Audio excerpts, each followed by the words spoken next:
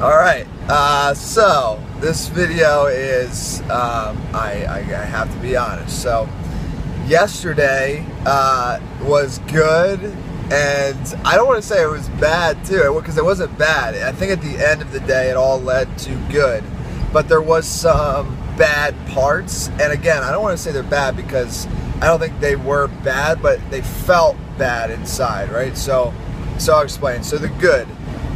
We voted on the name of the podcast, and some women liked one of the names. What the other name, I don't think anybody liked. But then I would say that a majority of the women and some men that voted did not like either name.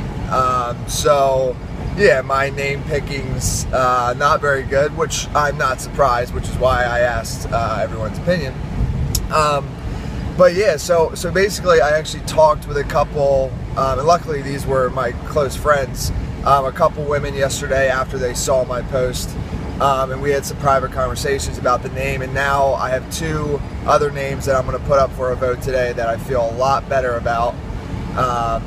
And sorry, I just went off and looked to the left because there was this amazing bluebird, but now I'm back. So basically two new names, but in those private conversations with the women that I was close with, some of them ripped me apart. They were like, which, you know, I asked for this, I asked for your opinion, so, you know, I asked for you to do that.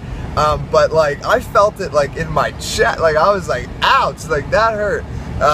But here's the thing that I wanted to say about all that is that yes, some of it was painful yesterday, but it now has given me more clarity and direction into where this is going, and has helped me get closer to finalizing the name of my business. So at the end of it all, although some of it was painful, the putting yourself out there like that and just asking others' opinions will help you get to where you want to be a lot quicker, and help you to see, you know, how others view your business, because you're not always viewing it like, I want to say correct or incorrect, because that's not what it is, but it'll just help you get more clarity if you ask other people for their opinion on, you know, what you're doing.